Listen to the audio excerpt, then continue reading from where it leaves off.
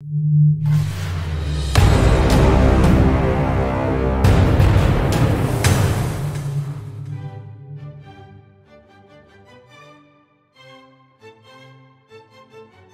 up guys, it's Misha with Winning Designs, and today I'm going to show you one of the coolest things that you could do with tile, and it's mitering your tile. Basically make it meet at a 45 just like this and give it a really nice beautiful look. If done right, you could miter your curbs as well. Like if you take a look here, you can miter your curbs as well. It's just really pretty how you can get those veins continuing over. And again, if done right, it can be just as strong as putting Schluter strips here or anything like that. There are a few tricks to it. There's just simple steps you have to follow. It's really not as hard as it looks. But before we dive right into it, I want to make sure you guys hit that subscribe button and the notification bell, because we're going to be putting out videos like this every single week on how to build and tile out a beautiful bathroom from start to finish, gut to flush. That sounds legit. Alright guys, so let's get into it. Alright guys, so we have our piece of tile here. We have this one, and then this is the piece that we're going to be mitering into. Here's how I miter. I honestly have only been doing this for a couple of months, so I'm not your pro guy. But what I do is I try to get a 1/16 of an inch line, probably right there. You don't want to go all the way to the finished edge because it will chip. So I'm going to try to make that cut with my grinder. Basically, first thing I do is I put my finger right here. You have to have a guard for this because it helps you stabilize it. I'll come in like this and I'll just score it at first. I'll just come in and I'll score it, and you want to leave like 1/8 of an inch, maybe just a little bit less of the of that meat on there.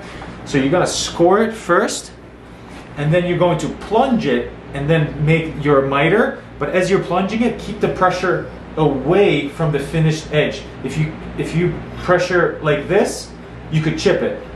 But if you pressure it down more, then it chips out to the bottom, and you'll see that happening as well. So once we make that, we're gonna polish it, and I'll show you how to do that as well. If you're just learning this and doing this first time, make sure you practice on a scrap piece of tile before you touch any of your actual tile, because it does take a little bit of practice to get this figured out. But once you do, it's actually pretty easy, and you don't have to do the pencil mark or anything like that.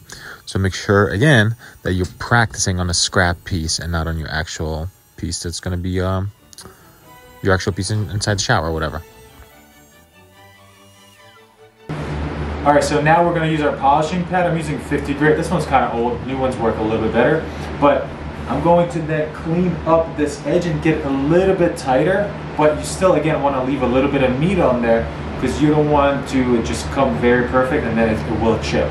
So now we're going to clean it up. I'm going to keep cleaning this with my sponge to make it a little bit wetter so I can see better.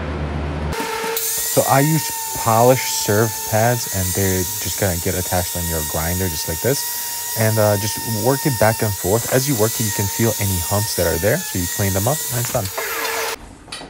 Alright guys, so that's our first miter edge. So that's how you do it. Now we're going to do the next piece, and then we're going to go and install it, and I'll show you the key to installing it correctly so it doesn't chip. Alright, so follow me there. Alright, so we're here in our shower. We got these first 2 rows set. Duct tape really helps a lot. But basically my process is I'm going to back butter my wall and then trowel out my tile. I just like doing it that way better, so I don't know.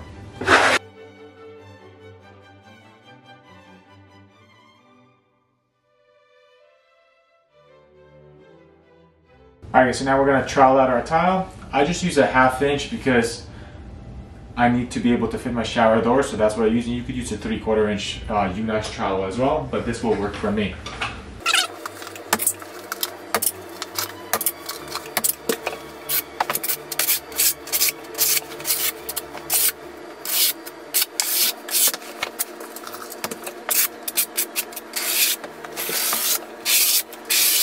Alright, so I applied my directional trowel this way, so then when I put it on the wall, I can just move it up and down to collapse the ridges. If I did it this way, there's no way I can move it side to side because it's kind of tight.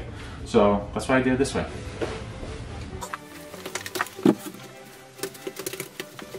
Perfect Level Master leveling clips here.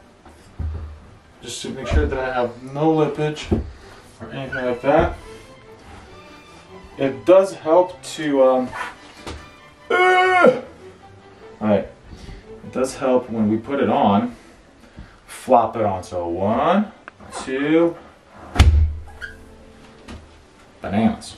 Okay, push it, line up your edges here, and then remember those ridges that I talked about. Those ridges now will collapse when we go like.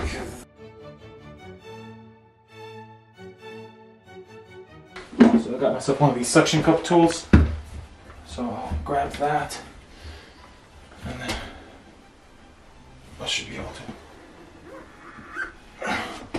Okay, then push it down and let it come down on there. Woo! Okay. Line this up.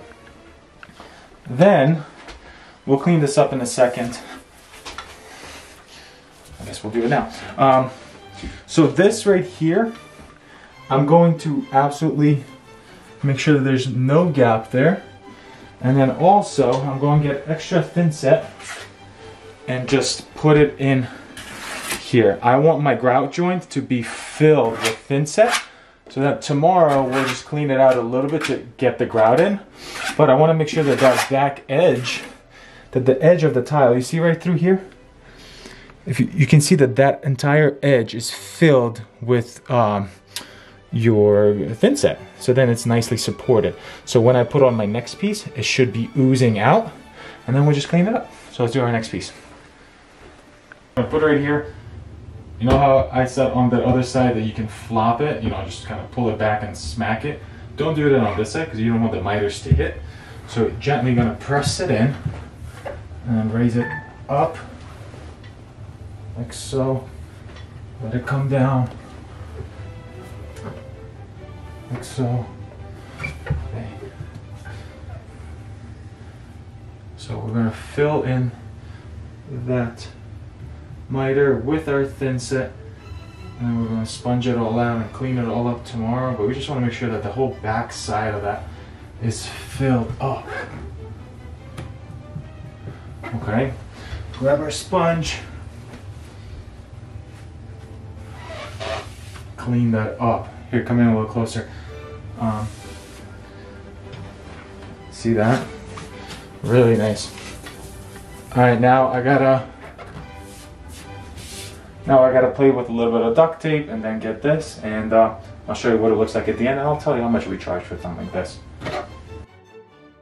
So I have a piece of towel with me just to make sure that the tile is nice and dry for when I do use my duct tape. And the duct tape is really just to hold that corner nice and tight, and with that wedge. So basically the wedge separates it, and then the duct tape puts it together, so then it's nice and tight, and then once it dries up, it's true. Alright guys, so see, the duct tape helps that corner stay tight, and then these little wedges make sure that there's a gap. You have to leave the gap there, because tomorrow we're going to come in here with our little fine tool. We're going to scratch out some of that thin set, just so we can put the grout in there and make that color inside that, that grout line. But look how sick this looks. This has to be perfectly level for us because we are putting a shower door on here. So perfectly flat and perfectly plumb is what we got here, and it's just a beautiful, beautiful work. Anytime that we're doing miters inside our shower, we're charging $35 a square foot for all our shower walls. It's really not that hard to do. You just got to kind of figure out your touch with your grinder, and the more you do it, the better you get at it. And with the bigger tiles, it's a little bit harder. Once you get to the smaller ones, 12 or 24 tile, that's easy. So definitely practice it. It just looks beautiful. And if you fill it like this, there's no way it's going to chip. I am going to make a really cool battle video between Schluter edges and miter edges, and we're going to test it out. But that's going to be in a couple weeks. So make sure that you subscribe, hit the notification bell, because we're going to put out one of those. Thank you guys so much. Have a good one.